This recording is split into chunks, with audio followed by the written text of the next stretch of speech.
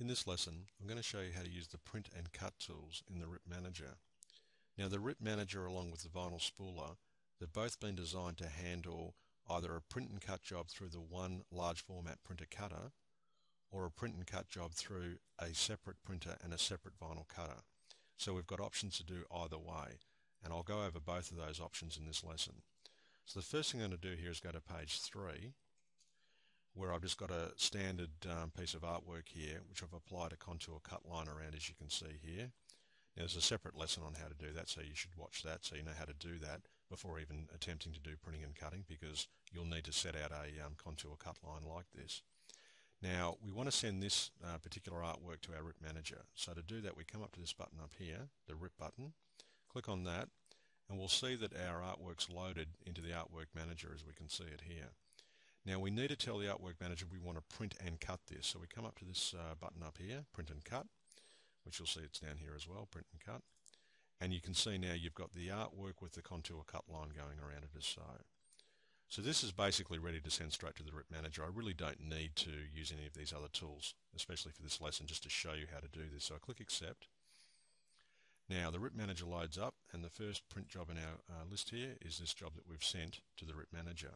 Now again, the same thing, we need to come up to here and let the RIP Manager know that we want to print and cut this job. And that's all we really need to do is that. So this job is basically ready to go. We can apply some options like registration marks or crop marks and all these sorts of things, but they're separate options and there's separate lessons on these sorts of options if you want to apply them. We've got a large format printer cutter selected, so this is to a print and cut machine and all in one device. And we essentially, all we need to do here is just click I'll show you. You can either click print or RIP only, but if you click RIP only, that'll send it to the job queue, and you can see here it's waiting to RIP. And I prepared one earlier because it takes about a minute to RIP this job, being so large. So this is exactly an exact duplicate of this job up here. And now that I've got this RIPed, all I need to do now is simply click print now, and my large format printer will print out this artwork here, and then it will come back and cut out the contour cut line that I've created. So this is all automated. There's not much for you to do here. Once you've sent it to the job queue, as you can see here, that's all you really need to do is click print now, and your machine will do the rest. So that's how you just do a standard type print and cut job like that. Now, if you've got a separate printer and a separate vinyl cutter, I'll go to page 2 here, and I'll show you the example of how you do it with this type situation. So again, you just click on this RIP button up here, loads it in the Artwork Manager, we click print and cut, or we can do it from here, and we're happy with that, we click accept, loads the RIP Manager and the first item in the list again, and it's a little bit smaller this time. You can see here we've got this object or this artwork here, and again we click on this button here, we tell it that we want to print and cut. Now the difference is here, we also want to send this to the spooler, the vinyl spooler, to cut out this blue line, this contour cut line, and we also want to print it as well.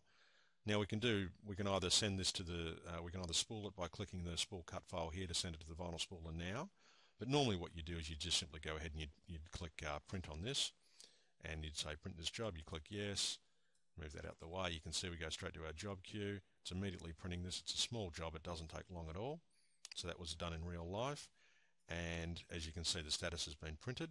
So this is actually being printed from our machine now on our large format printer. Now what we want to do is come back and cut the contour cut line. So we go back to pending jobs here, go to our done queue, and you can see here it is here, and now we can press this spool cut file button. So as you can see, we've printed this job and our large format printer has printed it. Come back to our pending jobs queue here, we come to the done folder, and we can select this job. That was job 125 that we've just done, and you can see quantity is 0 because it's been printed. Now what we do is we see this button comes up, spool cut file. I'll click on that. See, there are no alignment marks, continue anyway. No, this is an important point. If you want to send it to a separate printer cutter, you need to come down to here and click registration marks, and you can see how it's applied those. So if I click it off, you see how they've gone. If I click it on, you see how it's applied registration marks. Now this is an important point that you need to understand. When this has gone and printed on our large format printer, as it's being printed, the media may have stretched a little, it may have printed slightly skew if. There are reasons why we'll need to realign the cut file to suit our actual printout. And I'll explain that now by clicking on spool cut file. and you'll see that the vinyl spooler loads up, and the first item on our list is again this job here, as you can see. I'll just set that to inches, and you can see here we've set this onto a Roland GX60 640 on COM1, and what we've got here is this cut file that we need to now send to the to our vinyl cutter. And you can see the spooler automatically detects that this is a contour cutting job, and it shows you the image here, which ordinarily you wouldn't see in the vinyl spooler. You'd only ever see the outline of or the vectors of a particular job. And you'll then see this button appear down here, a line cut file. Now this is what I was talking about before, these little registration marks. We need to use these to make sure that our contour cut line nicely lines up with our printed artwork that we've got that we've just loaded into the vinyl cutter. So you printed out your artwork, you've loaded into your vinyl cutter, you come to this page and you click Align Cut File, and this little window pops up. Now this is the manual reposition module. Now in the manual reposition module we can rotate this around, so we can rotate this to match what we actually have loaded into our vinyl cutter. So if the artwork looks like this in your vinyl cutter, then just rotate it to this position, like this, or like this, whatever you actually have. So you've got to suit that, you've got to match that to suit. So you come here, you click Next. Okay, now most vinyl cutters, when you load them up, you put your vinyl in, you press your pinch rollers down, you press a button on the plotter, and the head will go left and right, and will either end up on the right hand side like this or on the left hand side like this. So depending on which side it goes, you can see this hand flashing here. You can put it on the left hand plotter for one that sits on the left hand side, or right hand plotter for one that sits on the right hand side. This is an important distinction.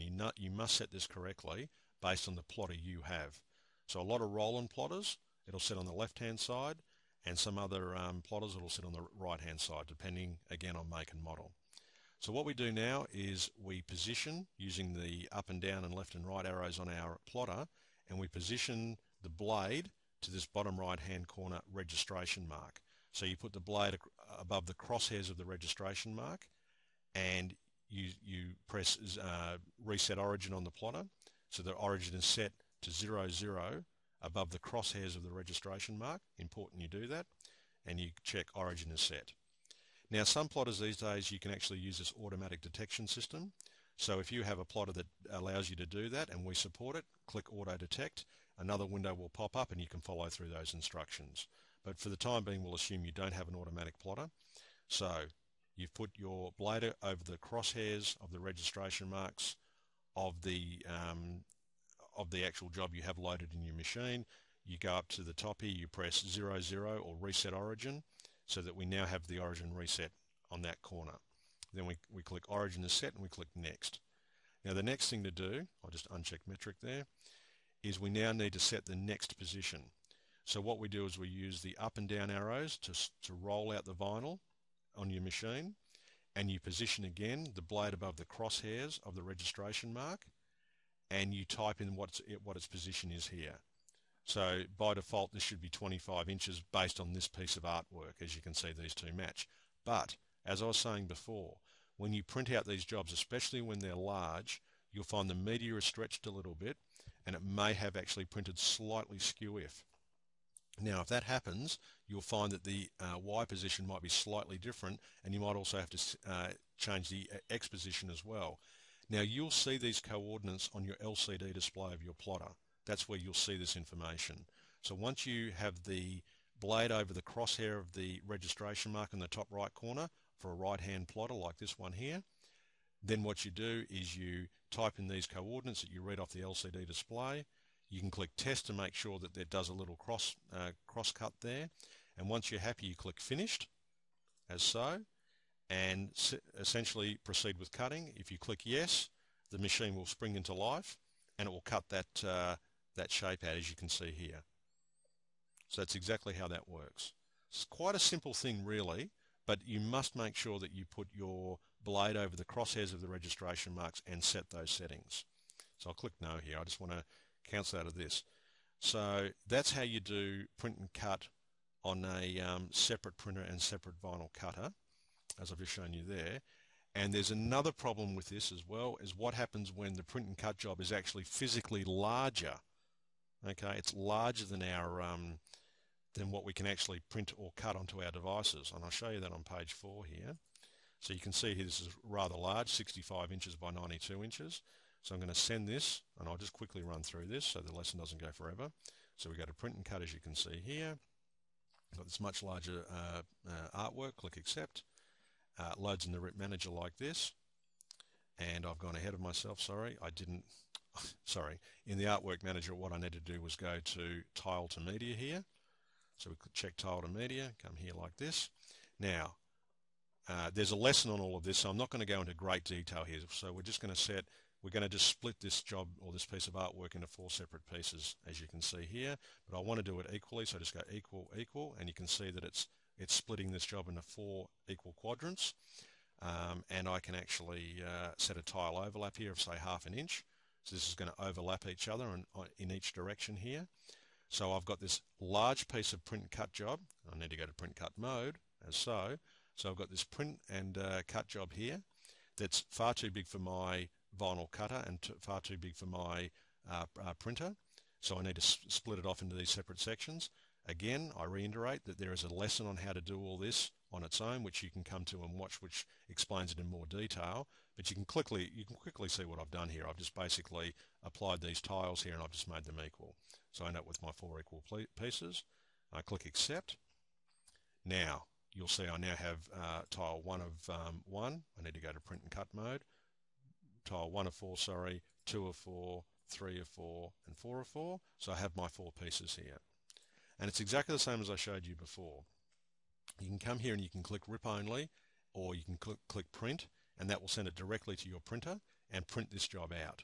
Then what you need to do is take this section to your vinyl cutter. Now, to make life easier, what you do is you click this button here, which adds a border, and you can see it's added this weed border around the edge, but it will cut it perfectly along the edge here, so that when you go to cut this artwork out, you'll end up with a perfect cut line so that you can overlap it on site or on the job itself in the workshop, and it'll come out perfectly. Don't forget to add registration marks, as so. So we've got registration marks, our crop box here, and we can click spool to cut file. But before we would do that, naturally we would actually print this, and why not? I'll go ahead and do that here for you. Print this job. So it's printing that away. As you can see, it's fairly fast. It's a reasonably large job. It's 47 inches by 34 inches. This just shows you the power of this RIP, how quick it is. This is all real time. None of this is contrived. So it's actually printed that job. If I go back to pending jobs, go to done, and I'll see tile 1 of 4 here. So that's actually been completed and it's printed. So I've got it out. I've printed that out onto my large format printer, and I've now got the piece, and I'm going to go and load it into my vinyl cutter. I've done that now. I come to spool cut file. I come here and I can see my my example in the preview here of this tile 1 of 4 that I've sent through. And what I can do here is I can go align cut file, position it the way I want it, as I've shown you in the previous job. Click next. I might have a left-hand plotter in this case. I set my origin, so I put my blade over the crosshairs, press 0, 0. I've set my origin. I click next. Again, I come up here. I might work in Imperial. I might have to set these particular measurements here to suit where it actually is with the blade above the crosshair again. I'm happy with all that now. I click finished and I check or click proceed with cutting, and as you can see in the preview here, my vinyl cutter springs into life and it comes out and cuts the artwork, and I just do that for each tile. For each, this is 1 of 4, 2 of 4, 3 of 4, and 4 of 4, and that's how I deal with oversize print and cut jobs on a separate printer and separate vinyl cutter. So it's really quite a simple process. Once you've done it a couple of times, you'll find it's very easy to do. The manual reposition modules is easy to use, and the steps, as I've shown you, are quite easy to follow. And that's how you do that process, and that's the end of this lesson.